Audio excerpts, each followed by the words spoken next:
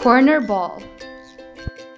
For this game, you'll need a soccer ball and benches. Place the benches in each corner and flip them so that the flat surface is the goal area. Create even teams that should crouch or stand behind their benches. Each player from the team is numbered.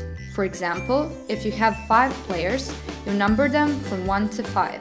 Place the ball in the middle and call out a number. For example, if the number 4 is called out, then all the number 4s from each team will jump into the playing area and compete against each other to score the goal. The team that scores gets a point, and the non-scoring teams have to do a team dare. For example, to do physical exercises. After the dare is finished, the ball is placed in the middle and continues.